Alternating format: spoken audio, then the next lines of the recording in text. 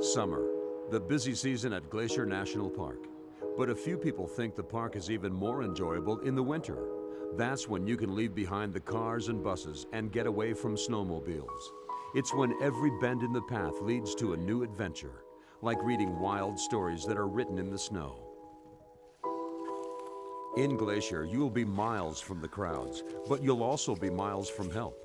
So preparation is vital. In the next few minutes, you'll get a quick lesson on winter survival in Glacier. You won't be quizzed, but you'll need to pay attention because once you're on the trail, you'll be tested, especially by the park's unpredictable weather. Glacier can have sudden snowstorms and temperatures that can drop from 50 degrees to well below zero in just hours. The park can also have strong winds, which make cold temperatures much more dangerous. In fact, the #1 killer in outdoor sports is hypothermia, which occurs when the body's core temperature drops. With hypothermia, victims can't recognize their own symptoms, so you need to know the warning signs in others, like memory lapses, lack of coordination, drowsiness, confusion, and speech that's slurred or incoherent. Loss of body heat can be reversed, but only by offering the victim external sources of warmth, for instance, warm, non-alcoholic drinks. Get the victim out of the weather, preferably into a tent if you're at camp. Make sure he or she remains awake and has on several layers of dry clothes. Of course, it's better to prevent hypothermia in the first place. To do that, you need to drink plenty of fluids. And remember that if perspiration stays on your skin, you'll lose heat much faster to the wind. So wear clothes that are made from wool, fleece, or polypropylene.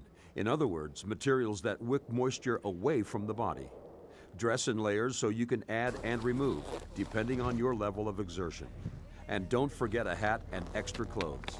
You also need to know the symptoms of frostbite, which occurs when body tissue freezes. Look for patches of white on exposed skin, including ears, fingers, toes, and faces. Also, be aware that frostbite starts at the surface but can move to deeper tissue.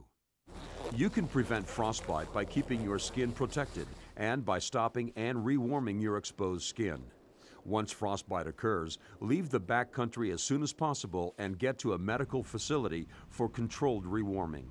The best policy is to be prepared for any weather condition.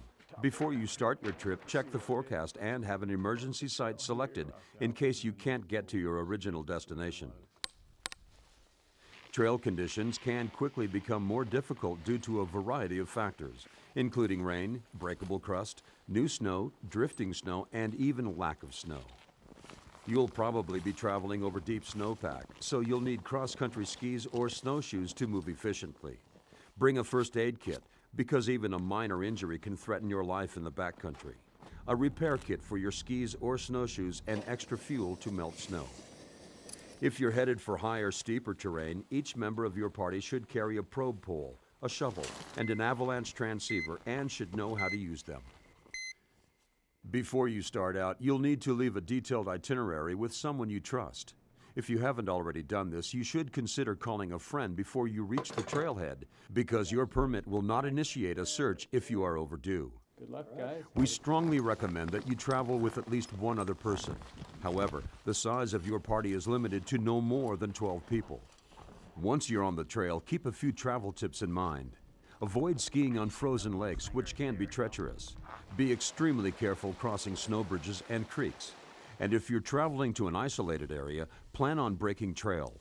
Also, pay attention to local landmarks and remember that most ski trails are not marked, although some trails are indicated with orange blazes on tree trunks.